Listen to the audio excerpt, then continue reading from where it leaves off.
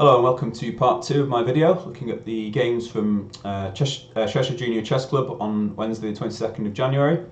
We're going to look at 2 games in this part of the video.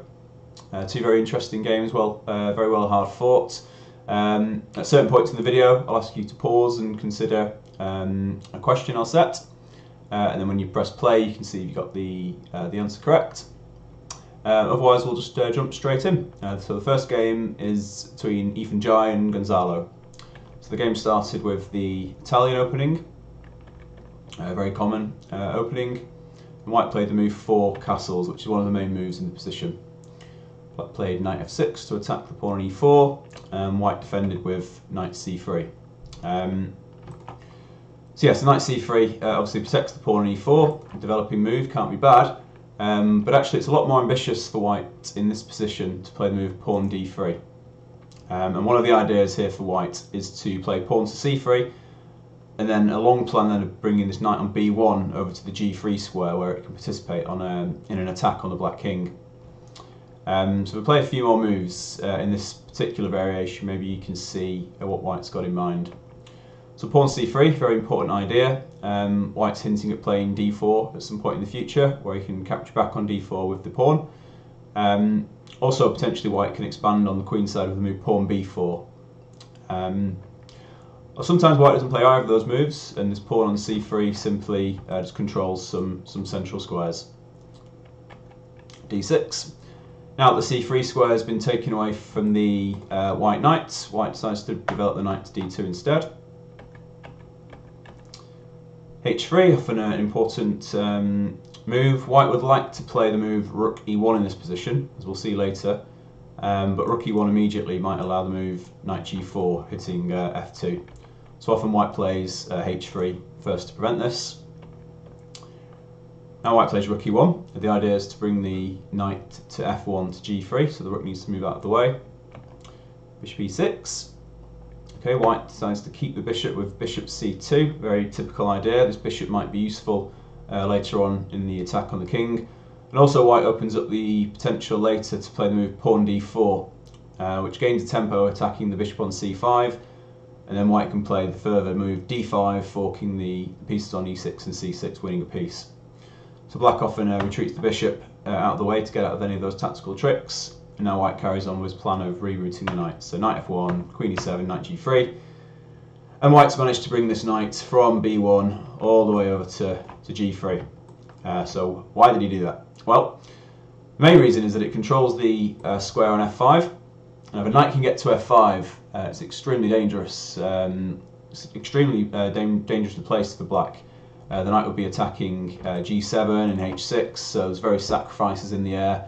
If White could bring the queen into the attack, then things could get very dangerous indeed for Black. So the game might continue, for example, rook d8, knight h4, let's make a move for Black, b5, and then we get a knight into f5. We'll see that this knight on g3 is protecting the other knight. After bishop takes, knight takes f5, attacking the queen, queen d7, let's bring the queen into the attack, and suddenly White's got the bishop, the knight and the queen kind of all attacking all these kind of these black squares, and White's got the immediate threat, in fact, of playing the move knight takes h6 check, which would win a pawn due to queen takes f6. So yeah, so if White can get a knight to f5, it can often be quite dangerous for Black to deal with. So so I know I've gone on a bit of a tangent there, but I thought it was worth explaining this other plan of c3 and then manoeuvring the knight to g3, because a lot of players at the club are playing knight c3 in these positions, which is a good move. It's fine, but it's much more ambitious, like I say, to put the pawn on c3 after we've defended e4 first. Okay, so Black played d6 here. It's important to note that the fork trick doesn't work due to the hanging bishop on c5.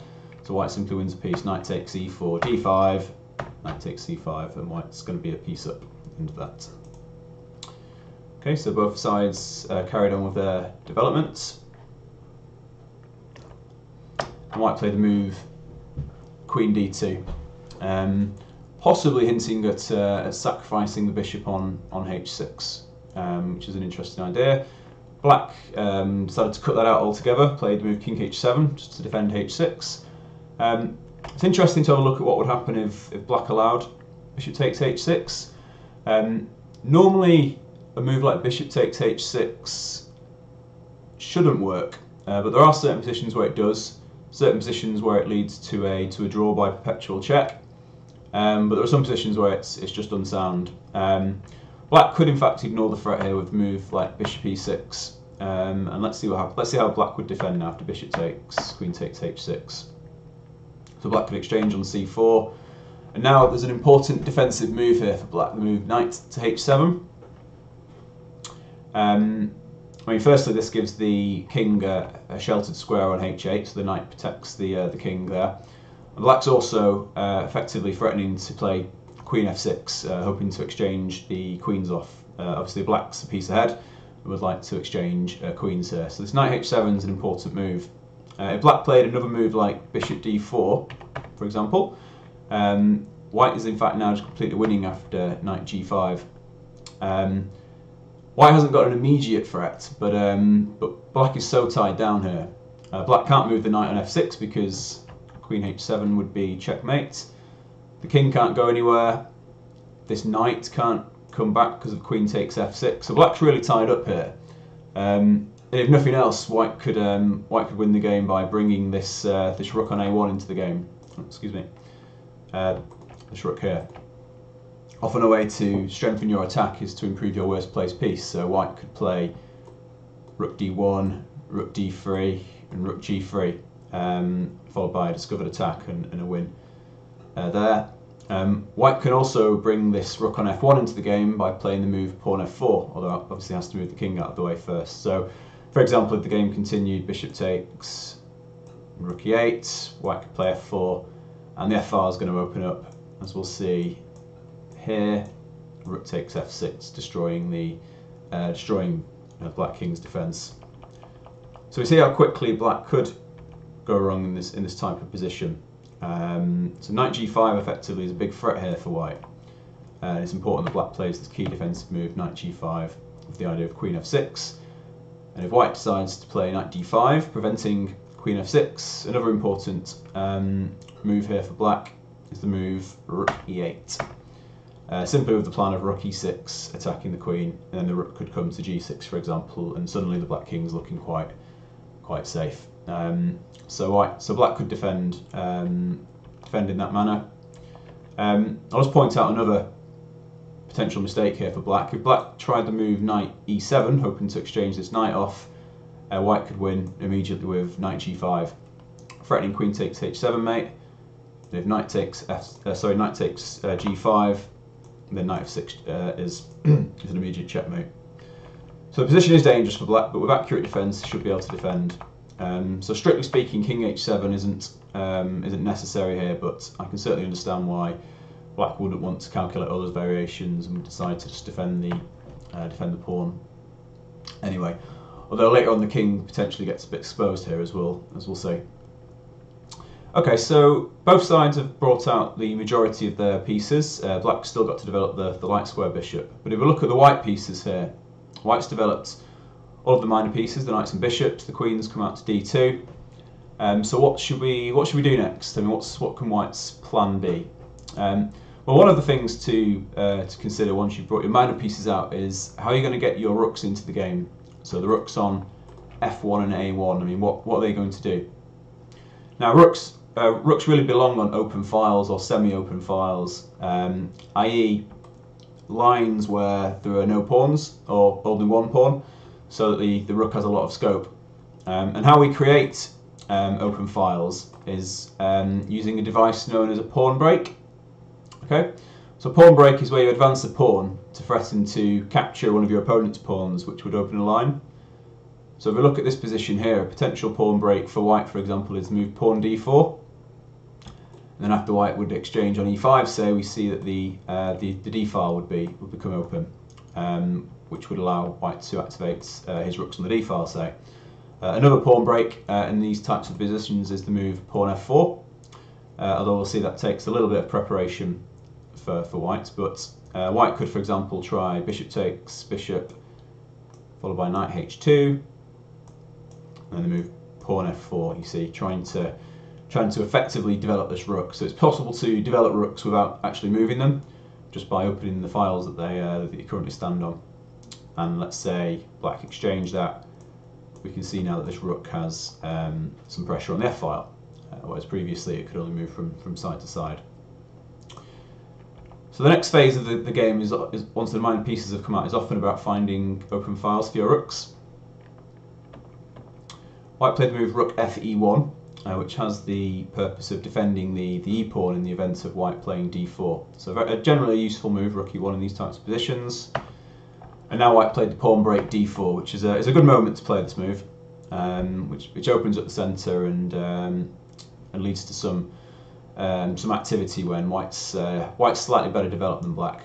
So black's still to develop this bishop here, so it's a good idea for white to open up the centre here. Black exchanged on d4, and now a question for you: what would happen if black captures the pawn on e4? Why would this be a mistake?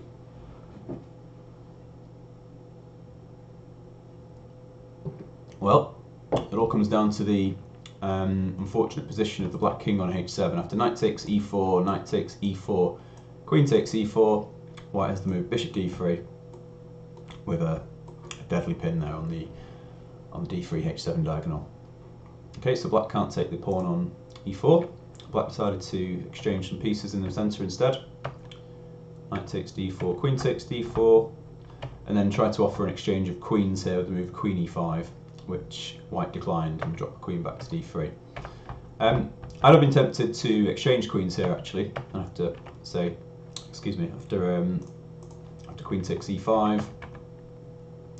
White should be better in this endgame because he's slightly better developed and also has the move, so could develop some initiative here. I like the idea of knight b5, attacking c7. If pawn to c6, then the knight comes to this very active square on d6. And if black has to defend passive with knight e8, well, we can centralise our rook. And okay, black can push the knight back now, but white just has a little bit of initiative here.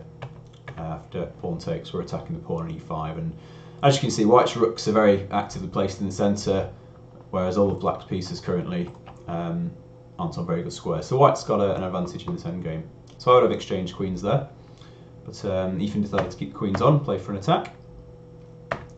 Queen g5, and now white played the move rook e3.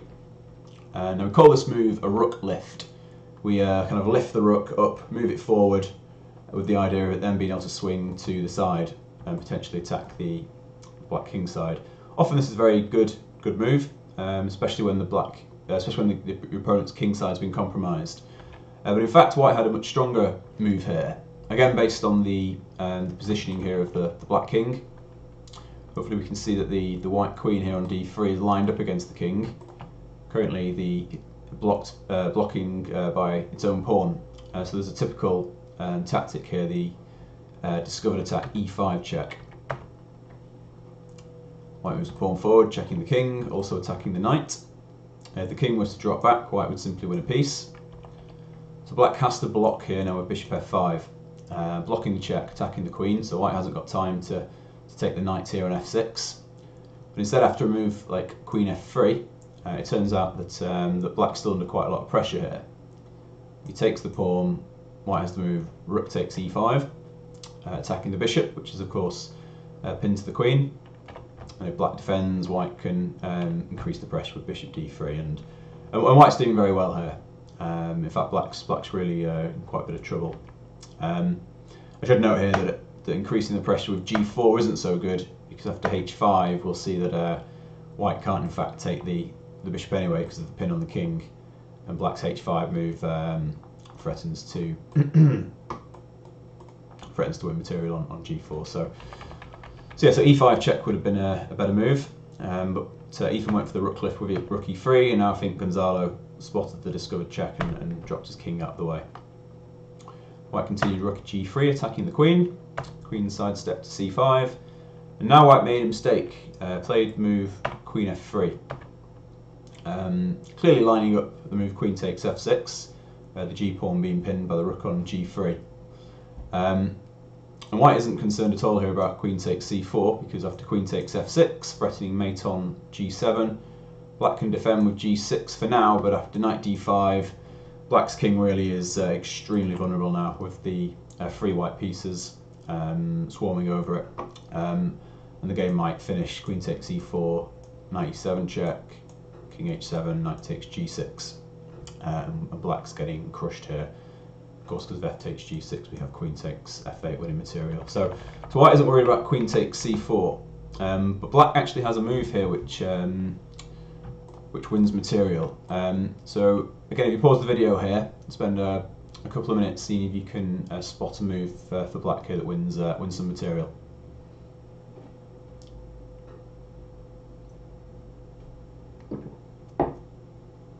The answer, in fact, is the rather surprising move knight h5.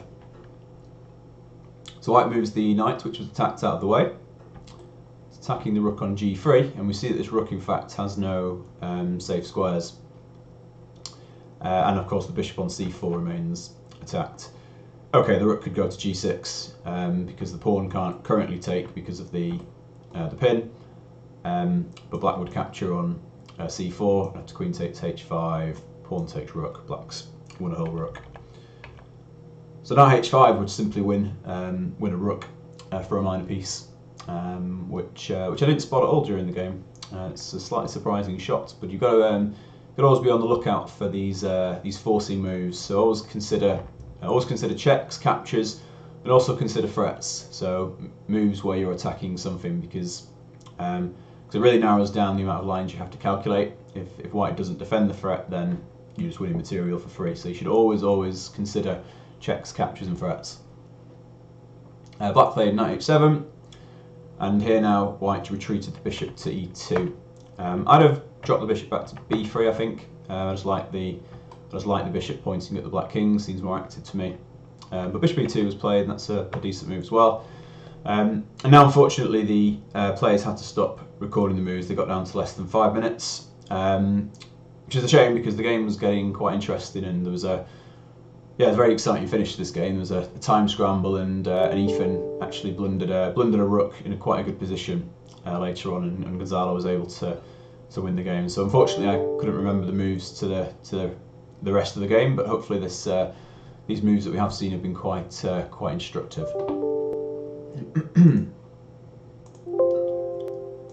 So we'll move on to our final game from Wednesday night that I wanted to look at.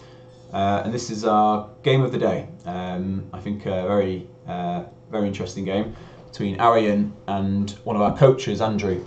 So we had an odd number of players on Wednesday, so Andrew kindly stepped in to play Arian, and I think Arian played a really nice game, and hopefully got some good experience from playing a strong player such as Andrew. So Arian had the white pieces, and instead of bishop c4, the Italian, and bishop b5, the Spanish, which we've already seen tonight, Arian played d4, which is known as the Scotch game.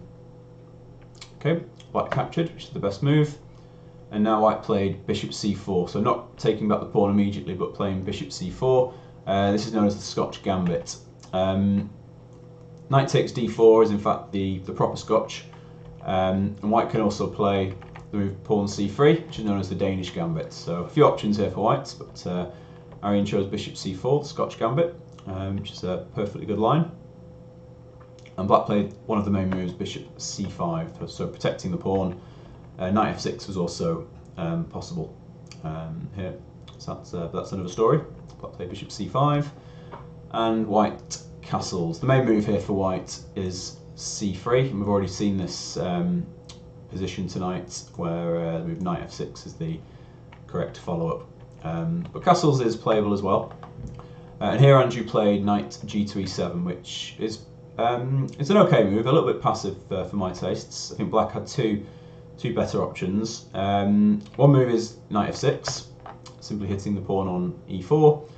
And I guess Andrew was a little bit worried about what would happen if white advanced the pawn to e5. In fact, the best move here for black is to ignore the threat to the knight and play the move pawn d5 with a counter-attack on c4. And after pawn takes f6, pawn takes c4, pawn takes g7, rook g8, we have an extremely sharp position. materials level, black's actually kind of ahead in development with these pawns in the centre, but his king's obviously quite exposed, and this pawn on g7 is a bit of a thorn in black's side. So this is a very complicated position, which if you don't know much about is quite scary to go into. But I think a more solid move here for black would have been the move pawn d6. A useful move anyway to develop the bishop on c8. And black intends to play knight f6 next, and d6 obviously prevents white from playing e5. So d6 may have been a more solid option there. We'll note that knight g5, for example, attacking f7 is a bit of an empty shot after knight e5, for example, protecting f7 and also attacking the bishop on c4. But okay, so knight g7 was played, and now white played move pawn c3, which I think is a nice move here. It's a proper gambit. White's already a pawn down here, and instead of trying to regain the pawn on d4, white says, okay, you can keep your pawn, but after pawn takes c3, knight takes c3, white's got quite active pieces. Got all these minor pieces all on quite strong squares, and the bishop's going to hop out somewhere, and white's trying to take advantage of the fact that black's a little bit behind in development here. We'll see that it's going to take at least 2 moves, for example, for black to get his bishop into the game. So white has to try and make something happen really before black consolidates and makes his extra pawn count. Okay, white played the move bishop g5, an active move, pinning the knight on e7. And this move works here because black can't play the otherwise tempting f6 due to the pin on the pawn there. Black decided to step out of the pin with queen e8, and now white played the move knight d5. I quite like the move e5 here, in fact. One of the ideas of e5 is that the knight could come to e4. The other point of e5 is that in this position it should be obvious that black would like to play d6 to complete his development. So one of the ideas behind e5 is that if black continues with d6, I want to take, and that's now opened up this file for my rook. So the rook's very strong here on the open file, and these pins are now getting quite uncomfortable for black. So e5 was an interesting option, but Arian's move is quite good as well, knight g5. And here black blundered, played the move pawn h6. Black had to play knight takes d5 here, and the game might have continued. Pawn takes d5, knight e5. So black's not worried about rook e1, this pin, because black can just defend the knight with d6, and black's doing really well here. Black's going to catch up with development and be a solid pawn up. In fact, after knight e5, there is a very strong idea here for white. Well, a very interesting idea. The position's still roughly equal, but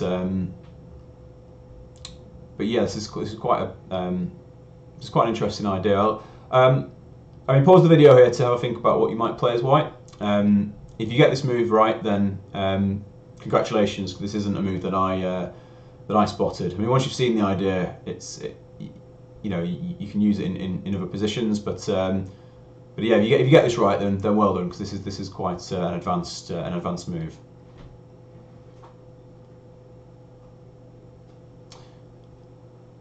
Okay, according to the computer, which I used briefly to check this position, best move in the position is the move d6, which is a bit of a crazy move because black can capture that firstly with bishop and the pawn, and black can also capture the bishop on c4. So what's the point of this mysterious move d6? Well, the main point of it really is all about this bishop on c8. White would really like to stop black from developing this bishop, and also, as I pointed out, the immediate rook e1 is met by the move pawn d6. So we call this move, this d6 kind of move, like an obstructive move. Kind of white's trying to obstruct black's natural development, stopping black from playing d6. So if we check the obvious c takes d6 first, white can follow this move up with bishop d5, which prevents b6 because the rook in the corner would drop.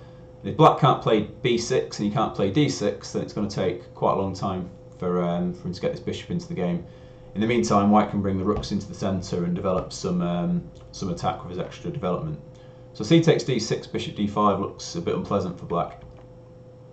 If bishop takes d6, white can play move rook e1. And this is a very nasty pin.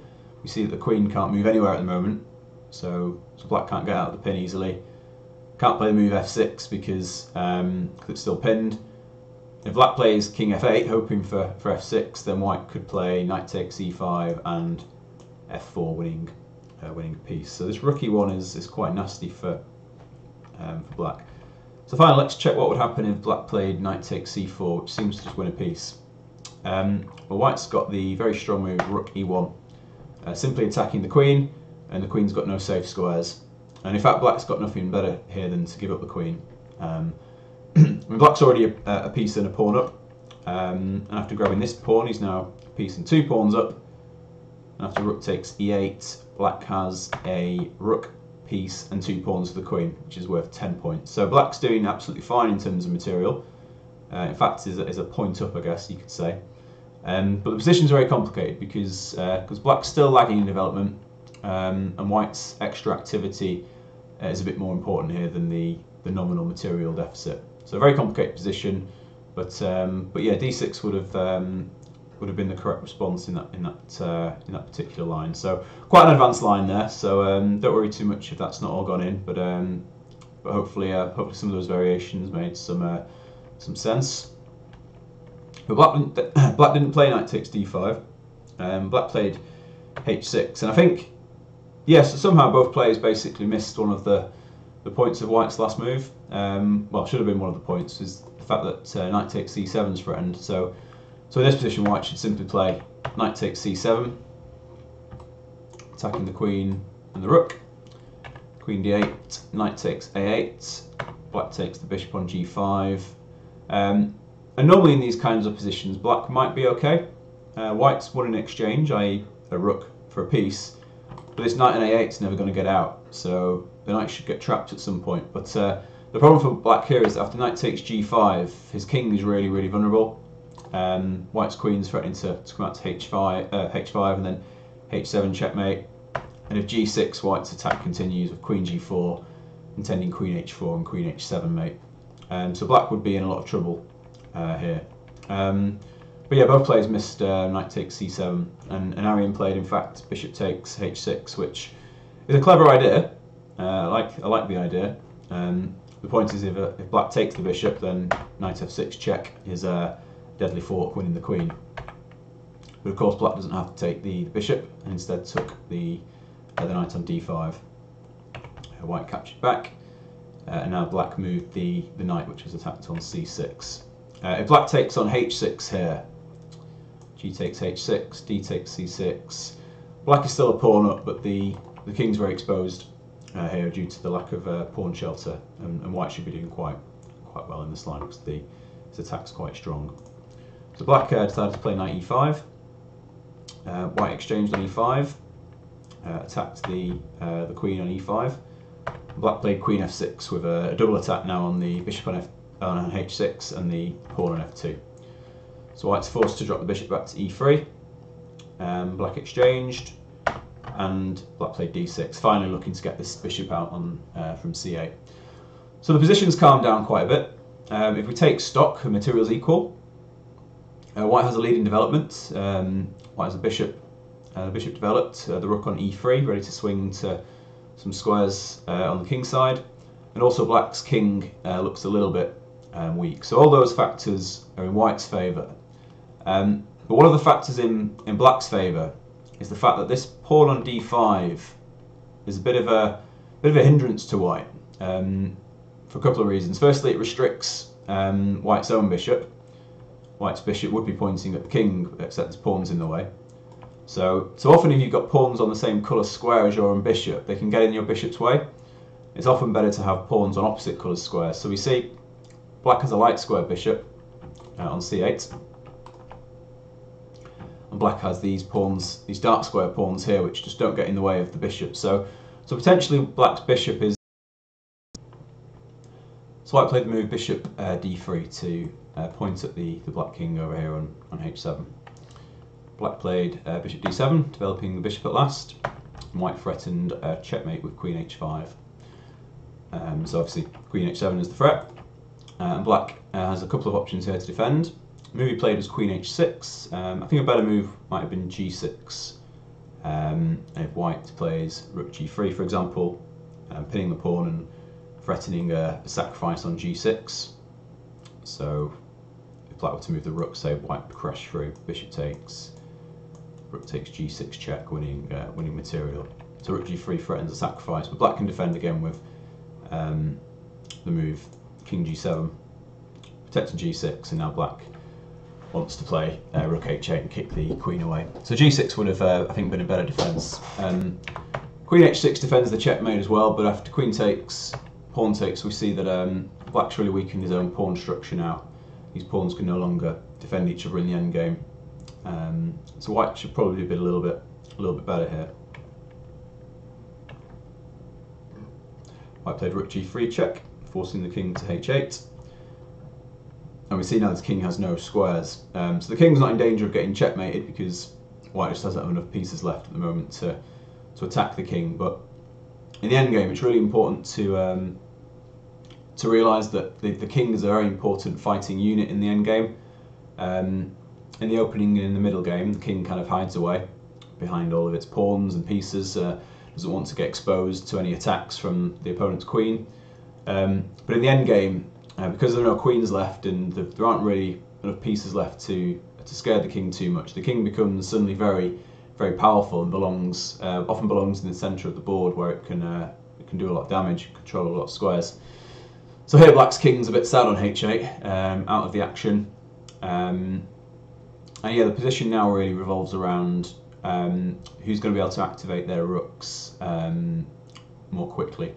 Remember that rooks belong on open files or semi-open files, so the only open file on the board at the moment is the e file. We'll see there's no pawns on the e file at all, so the rooks would like to be on that one. Alternatively, half open files are files where there's just one pawn. So we see that the c file is half open, so white would like to bring a rook potentially to the c line. And in fact, probably that move would be the best here. I like the move rook c1, attacking c7. Black might play c5. White could take en passant, and we see now that white's gotten rid of this problem pawn now on d5. And now one of the advantages of bringing your rook to a half-open file is that you can use this manoeuvre known as a rook lift. So the white rook moves forward from c1 to c4, and now it's got quite a lot of scope in terms of being able to shuffle left to right and potentially harass the black position. For example, if rook b8, then suddenly rook h4 is just an extremely strong move, just threatening rook takes h6 checkmate, and well, there doesn't seem to be an adequate defence to that move. So yes, this idea of swinging the rooks laterally is quite an important one to remember. White played rook e1, which although it makes some sense putting the rook on the open file, it just so happens that here black's well placed to be able to fight for the open file himself with rook e8. And actually some rook exchanges don't really favour white here, because it would allow the black king to get back into the game. White played rook takes e8 here, which is quite a typical mistake. We don't really want to be exchanging rooks here, because after rook takes, suddenly black now has possession of the open file. It might have made more sense for white to play, for example, rook g to e3. Or even to admit his mistake and bring the rook back to c1, but rook takes e8 is a bit passive, and now black has the open file and is obviously threatening the move rook e1 check. If white was to ignore that, then rook e1 check, bishop f1, and white's in a dangerous pin here. If you just pause the video briefly and just consider how black can increase the pressure here on the white position. Okay, the correct move here is, of course, bishop b5, where when we've got a pinned piece, it often makes sense to try and pile up some pressure on that piece. So black is now attacking the bishop on f1 with two pieces, with the rook on e1 and the bishop on b5, and is just going to win a piece. In fact, black's threatening checkmate here, rook takes f1, so white has to give the king some luft but here black's won a piece and should win the game. So white's got to be careful about this rook e1 check move, and decided to give the king a safe square with h3. But bearing in mind what I said earlier about kings belonging in the centre of the board in the endgame, I believe king f1 would have been a better move, also preventing rook e1 check and bringing the king closer to the action. After h3, black's now more or less taken over the initiative and has a slightly better position. Rook e5 finally attacking this weakness that we discussed earlier. The pawn can't be defended by another white pawn, so it's quite weak. And then white played the move rook f3 with a counter attack on f7. Problem with this move is it allows black to bring the king out of the corner. We see that white's rook was preventing the king from stepping out of the corner. Now coming to f3, black can centralise the king, and as we've said a couple of times, it's really important to centralise the king in the endgame, as we'll see a bit later in the bishop endgame. Okay, so now black's threatening to take the pawn on d5, so white defended. Black started pushing his pawns, pawn b5. White has to move the bishop, also needs to move it to a square which is still defending d5, so white retreated to b3. And now black played the move rook e8, which is a bit passive. I understand why he went rook e8. I believe he suddenly realised that white wanted to play rook c3, attacking c7, so black decided to go defensive and bring the rook round to c8. In fact, black had a very strong line here, which is quite an advanced idea. Black could have played the move rook e2, and if rook c3, the move bishop f5, which is well, a very difficult move to find. And the point of bishop f5 is that black just wants to trap the light square bishop in the event of rook takes c7, rook takes c7, pawn a5. Black's threatening to win the bishop with pawn a4, and we see that the bishop on f5 is guarding the c2 square. And in fact, white can't defend this bishop properly at all now. If bishop, let's say white attacks the pawn a4, bishop d1, rook e1 check, wins the bishop. If white played a3, say, black can play a4, bishop here, rook takes b2, the bishop's trapped. And if a4, rook takes b2. Okay, white can defend the bishop for now with rook to c3, but I guess black's got several attractive options here, and even the move pawn to b4, for example. This pass pawn, a protected pass pawn on b4 is going to be very strong. Possibly black can force a breakthrough here quite quickly. So this bishop f5 move is quite a spectacular idea, actually. Very difficult to spot, but it's important to try and stay active in the endgame. And Andrew's move rook e8 should have been met now with rook c3, and after then rook c8, defending the pawn.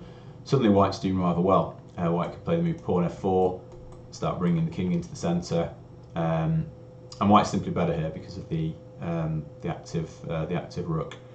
But white's instead played rook e3, fighting for the e file. But this is the wrong time to play this move, and now black in this endgame has a big advantage simply because the king is just much quicker coming to the centre than the white king. So after king f6, king f2, king e5, we see the black king's attacking the pawn on d5, and now black simply would like to bring the bishop to bear on d5 as well. White played king f3, and now black should have played bishop f5 with the threat of bishop e4 check and bishop takes d5. So this move would win a pawn. Decided to play pawn f5 instead. I guess the idea here was to prevent white from playing e4, and black would like to play bishop c8, bishop b7, again attacking this pawn on b7. White decided to try and eliminate this pawn on f5 with the move pawn on g4. And here black played move c6, which I don't really like, because like I mentioned, this pawn on d5 is a weakness, so c6 allows white to exchange that weakness off. I think it would have been better for black to play something like, say, pawn takes g4, and then even a move like b4, which allows the bishop another route to get into the white position. So bishop b5, bishop d3 could be a route in. I mean, this is quite. I mean, many people might look at this position and think it should be drawish because there aren't many pieces left. But actually, black's just winning this position. White has just too many weaknesses to defend. The pawn on d5, the super active king on e5. We'll see it's just basically impossible for white to defend all of these weaknesses. The immediate threat is just to bring the bishop round to, well, from b5 to d3 to e4 check. So we'll see. It's kind of like spiral maneuver.